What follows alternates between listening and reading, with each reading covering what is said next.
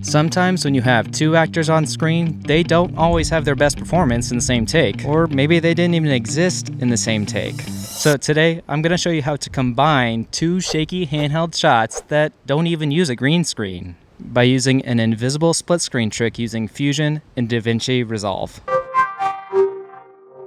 Now, the goal of this whole split composite technique, it's not to highlight some fancy picture-in-picture collage effect, so if that's what you're looking for, that's going to be another tutorial. What I'm going to show you today is the invisible art of masking and then combining actors' best performances into one single hero shot to help tell the best story. In fact, not only does it let you pick the best performances for each actor or a specific actor's body part, but you already know editing. It's all about timing and pacing, and a split composite gives you the freedom to change reaction and interaction times for every pixel on screen. Compress and expand time by just a few frames, that's going to make all the difference if your audience laughs or cries. And there probably isn't a popular show or movie out there that doesn't use this editing trick. So let's dive into how it works, specifically on the Fusion page of DaVinci Resolve. So we're going to take your favorite takes and stack them up on top of each other. We got left plate on V1, right plate on V2, and we're doing this on the edit page because it's easy to adjust the timing. So I've got some marks here to kind of get me a little head start, but we can take a listen to make sure they're working like audio-wise. Performance in the same take, or maybe they didn't, which is working, but we also want to kind of check visually, hey, are these working? You could hit D to enable and disable the different plates, but maybe a better way is to actually use the crop tool that's over here. You could choose that, and then you can click and drag to wipe that left side off of the screen. And then you can go full screen with P on the keyboard, spacebar to play. Performance in the same take, or maybe they didn't even exist in the same take. So I think that's probably gonna work. I'm gonna hit escape, and we are pretty much ready timing-wise to get this sent over as a Fusion clip into Fusion, but we don't need the crop, so we're getting rid of the crop by going back up to Inspector, and reset that right there. And the other thing that we need to do is we need to trim the clip so that we get rid of all this excess left side and right side that we don't need, because it just makes it a lot easier if you're not taking extra frames in a Fusion that you don't need. So we're going to here first, hitting Command A to select all the clips, Command B, and then delete. Now another way you can do that is if you go to the end of the clip using Fusion and DaVinci Resolve. At this point, if I wanted to delete everything after here, as long as your auto track selectors are turned on, I've got a whole tutorial on this you should check out. You hit Command B, it's going to slice everything below it. And then the shortcut to select all the clips afterwards is an Option Y. That selects them all, delete. That's just another way to do it. There's 100 ways. Now, before we create this as a Fusion clip, we want to make sure that our timeline resolution is the same as our clip's resolution, because once we create a Fusion clip, it gets locked into that. So if I select my clip, this is going to let me be able to find out what my actual clip resolution is by going up here to the inspector. If that's not open, click right there, and then File. You can see the resolution is 4096 by 2160. So let's make sure that our timeline is also that. So to find our timeline resolution, you can come over here, and if you don't have stacked timelines turned on, you click this button right here, and then this right here is basically going to give you tabs, which is what they call stacked timelines. But if you right click on this, you have the option to say Find Timeline in Media Pool, and that takes you right to that timeline, and in here you can say Timeline Settings and see what the timeline resolution is. So sometimes it's nice to actually work at a lower resolution. Instead of using the project settings, you could lower this and you get better playback. But when you create a Fusion clip, you want to make sure this is the full resolution of your source clips, because you're pretty much locked in at that point. So that's all set up. We select them both, we right click, and we say New Fusion Clip. It's just like a compound clip, but it's special to just work in Fusion, and it gives you access to both of those layers. So we have a Fusion clip, it mashed them all down. Let's get into Fusion, and I'm going to show you how this all works. Now, if you're lucky enough to have both your shots stabilized by being on a tripod and totally locked off already, all you need to do is grab a Polygon tool from there. You can hold Command on your scroll wheel and zoom out, and then just draw your mask by clicking and drawing around it. You can close it up by either clicking right there or hitting Shift-O, closes it up. And then you just drag from the output of the polygon into the blue mask input of merge, and you'd be done, right? But if you're an editor like me, you rarely get footage that's totally locked off to tripods. There's usually some movement to it, probably to both takes. We're trying to make the best edit that we can on the edit page. That's the whole point of this. We're not trying to show any effects. So what we're going to be doing is we're going to be stabilizing them both, putting them together, and using a simple 4-step process that I'm going to show you that's so easy that if I can do this in the Fusion page, I know you can too. First, we're going to stabilize each shot to make them rock solid. I'm going to show you how to use the point tracker for that because it's the most versatile. And we're going to use a match move setting called BG only, but the point is to make it as stable as if it was shot with the tripod. Number 2, we're going to mask and merge the stabilized plate together, and I'm going to use a polygon and a difference apply mode to help line it up. And then third, we're going to destabilize the stabilized composite by copying and pasting one of the tracker tools and setting the merge mode to foreground only. That's going to really sell it. And then 4, finally, we're going to use a transform tool to scale up and reposition our shot to hide our edges. If you're new to Fusion, I'm going to give you a couple quick tips. The first one is we have 2 viewers loaded up here. We've got a left and a right, a 1 and a 2, which is indicated by this down here. You can change those with 1 and 2 on the keyboard if you select it first.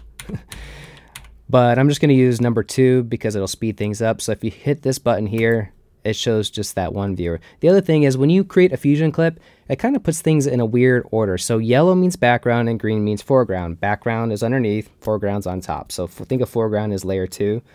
We're going to move this around. So I'm always going to read left to right. So I'm going to move my background, which is yellow, over there. And you can see that doesn't actually affect how things are put together. It's just visually, it's easier for me to understand. But if you right click, you can actually say force all source tile pictures or force source tile pictures, which now we get a little thumbnail that's going on. And if those don't show immediately, just hit play and you kind of get a visual representation that that's actual footage that we're dealing with there. That's not like an effect like the tracker effect, which is what we're going to apply next.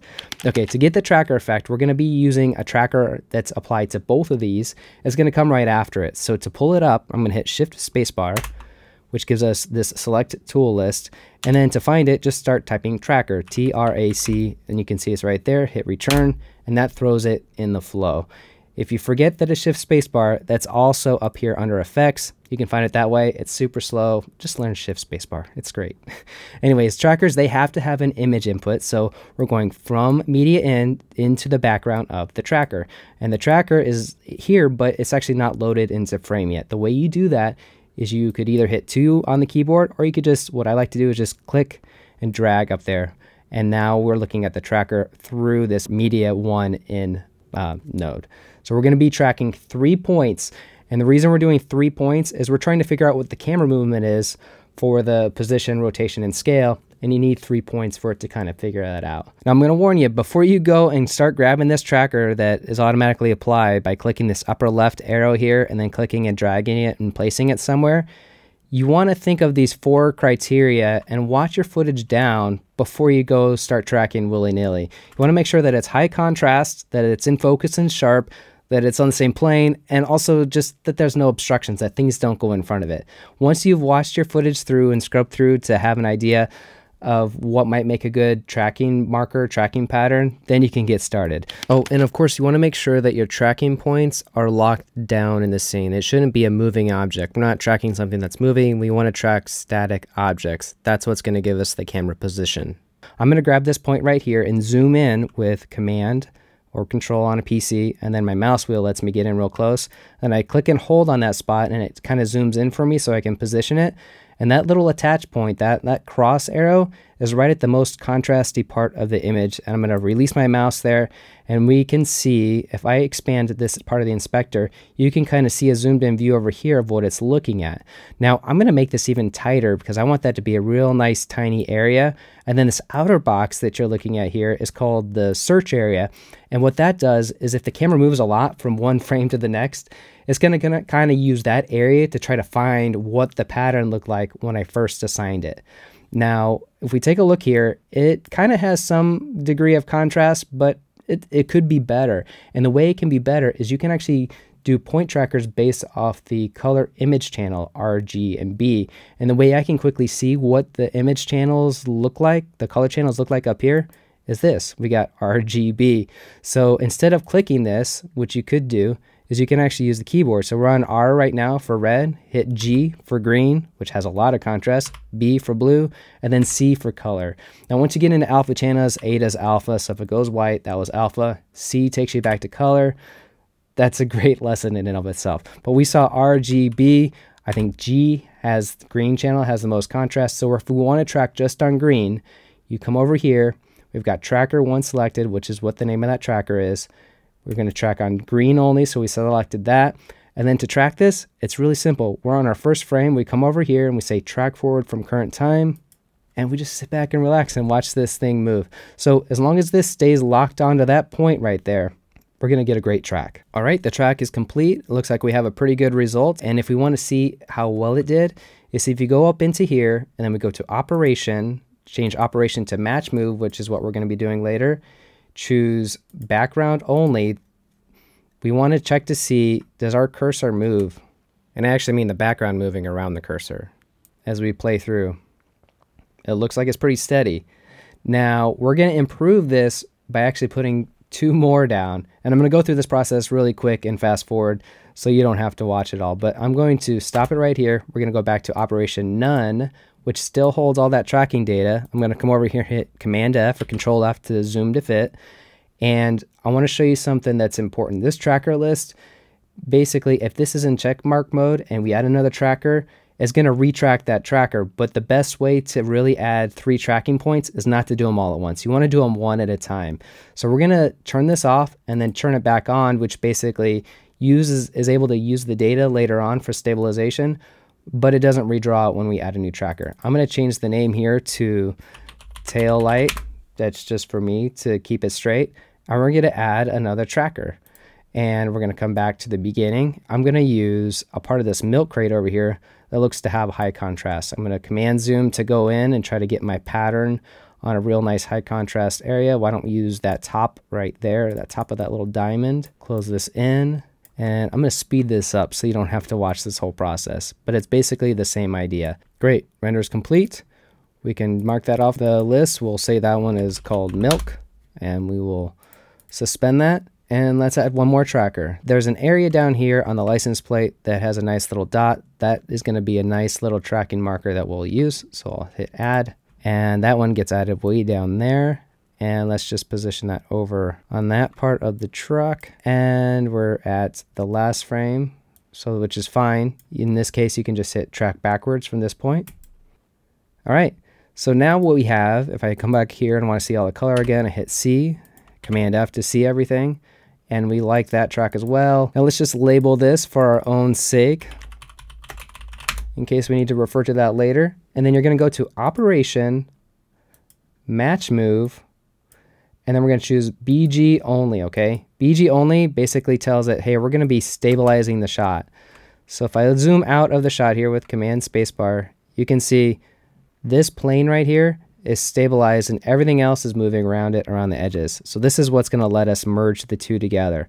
So I need to do the exact same thing on the foreground shot. So I'm going to do that in fast forward motion so you don't have to watch the whole process. And then we'll get on to the next step. And we're going to check our channels, RGB. R is the best channel, so we're choosing R. To pan around, I'm pushing in on the mouse wheel and sort of drag as I'm going. And it's done. Now we put our 3 trackers on this second shot here, this foreground shot, but we haven't locked it off yet. Remember, what you need to do is go to Operation. Instead of it being none, you choose Match Move and then Background Only. And what that will do is it'll lock it off. So if I do Command Scroll Wheel there, we can actually take a look at the shot not moving anymore. It's almost as if it was on a tripod. How cool is that? All right, so now that if you have both of these shots stabilized, masking and merging these 2 stable locked off shots is actually not that hard. We're going to start by adding a Polygon tool, which you can grab from over here. It's this guy right here. Click and drag to pull that on down there. And just so you know, polygons by themselves are animated by default. So I like to usually remove that right off the bat by right clicking over here and saying remove polygon, polyline. So that way if I move points between different sections of the timeline, it's not animating without me knowing that. And then we need to decide where we're going to draw the line that kind of splits the screen up, right?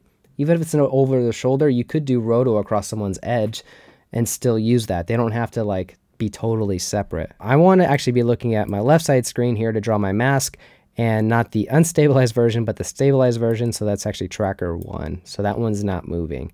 And so that's in the view, and I've got polygon selected, which means I can draw on it. And I'm going to look for sort of hard lines that will mask the difference in, you know, perspective and parallax of these two shots.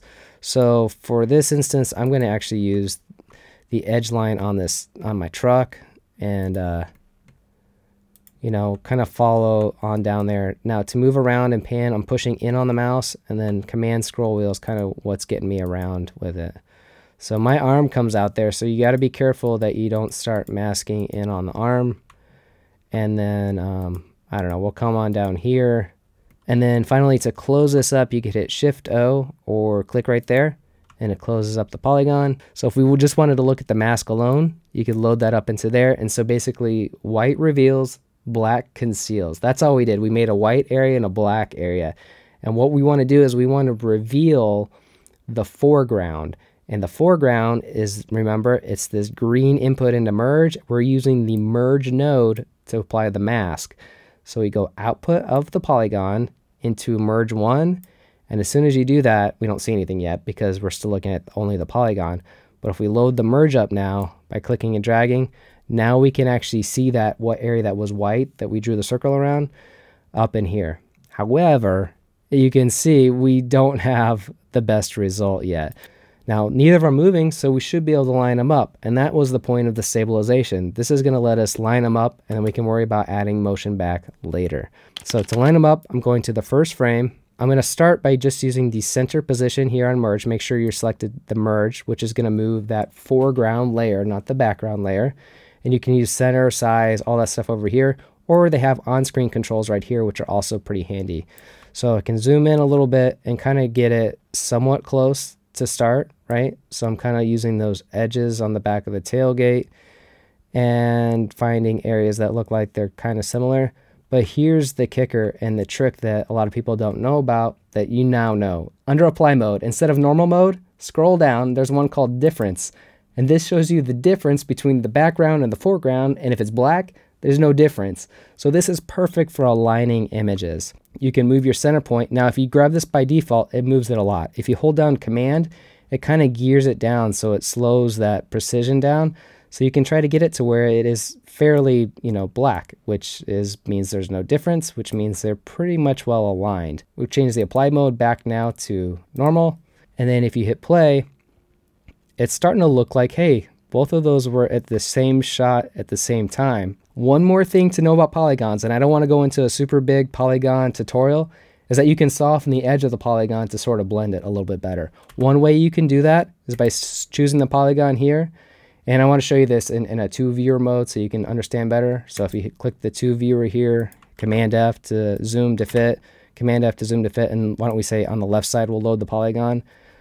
So on the polygon, you can say soft edge, which basically blurs that whole edge out. But there's actually a lot more precision to the polygon tool that you might not know about. If I double click to reset that, is you can turn this into what's called a double poly, which is this button right here. Choose double poly here. And now we've turned these into like little diamonds. These little diamonds that are on here.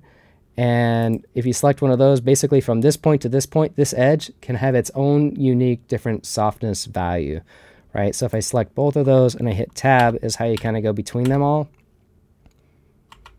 Okay, you can actually pull that out and create a softness line that's unique to just those. So you can see how that works on over there if you're just looking at the polygon tool, just basically the alpha channel. So you can really get an idea here of how precise you can be with masking in the Fusion page. Oh, you can see right here we have a little bit of an issue. So we just want to fix that by pulling up there so that that arm is not getting cut off. And there we go. We're on to step 3 right now, and this is going to go really fast. You're in the home stretch. What we're going to do next is we're going to be reapplying the stabilization trackers as destabilization trackers to get that movement back from the original camera shots.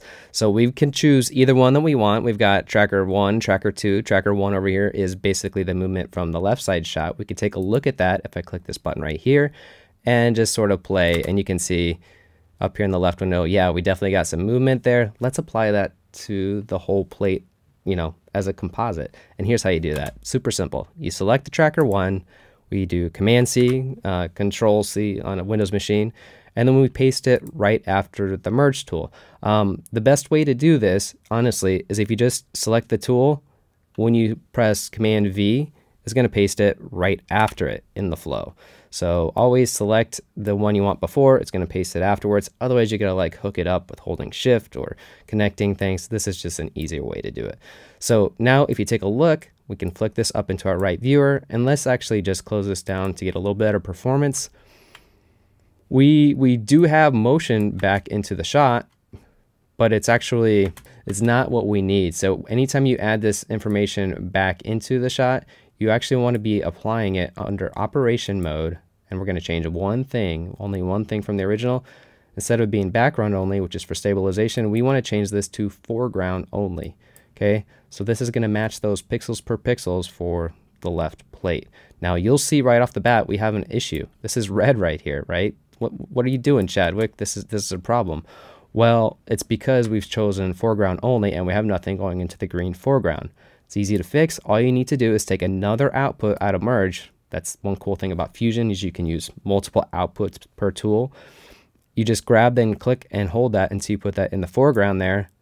And all of a sudden, we have applied the exact camera movement from our original left plate to the entire composite. So they're moving together in unison. So you can see the whole left side or right side of the truck is moving in tandem with the left side. And I can prove that real quick if I open up the dual viewer again and we go to one of these shaky sections. I know around 50 frames there was some jostling, and you can see as they update, it's pixel per pixel the same from both of them. Now you might see right here we do have an issue, and this is going to be step 4 that we need to solve.